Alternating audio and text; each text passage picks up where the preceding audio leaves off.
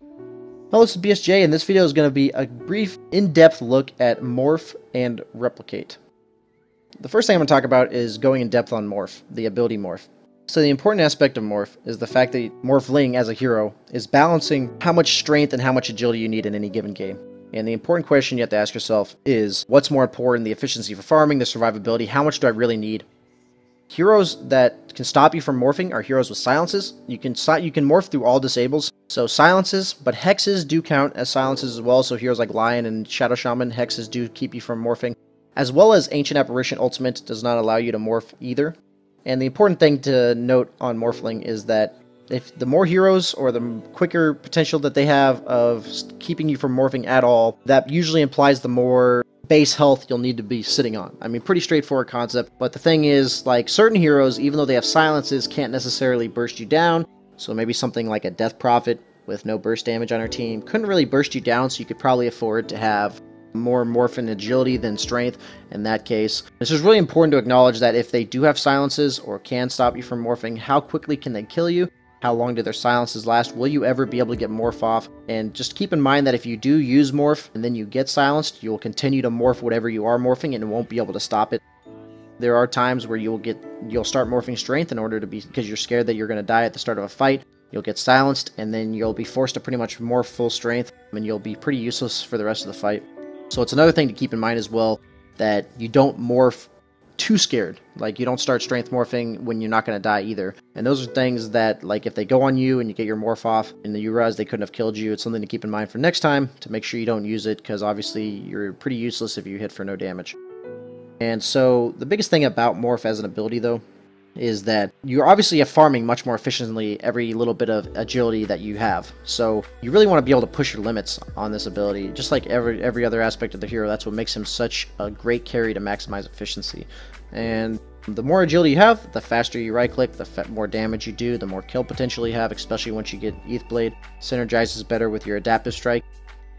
So it's something where for yourself, it's really important to gauge how much burst damage they have, how quickly they do damage in general, in terms of, like, will you actually be able to strength morph? Will it actually be able to help you?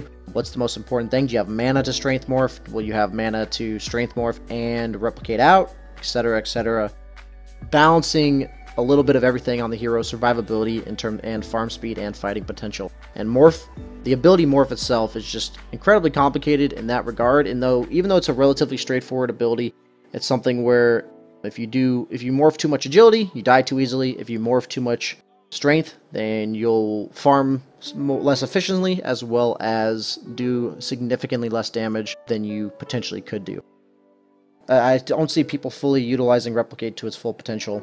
Is that you have to keep in mind, I mentioned this earlier in one of my videos, is that your illusion gets everything that other illusions get. So, like, making an illusion of PL would have the chance to duplicate itself.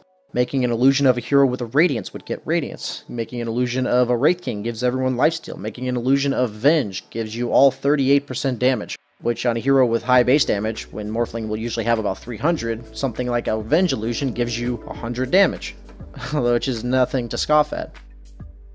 It's really important to utilize Replicate.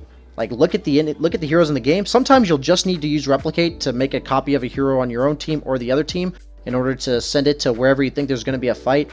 And that's just, like, utilizing the mobility of the ability. And that's, like, important to acknowledge that that's the most important thing at the time.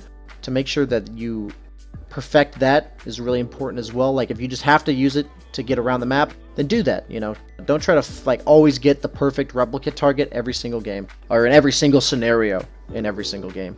It's really important every game to try to acknowledge what heroes on your team, what heroes on the other team. Heroes that are best replicate targets are ones with great passives. Like, I already talked about some of the best examples. And then heroes that naturally build into aura items. You get all the auras, you get drums, you get Vlads, you get a Soul Cuirass, you get Shivas.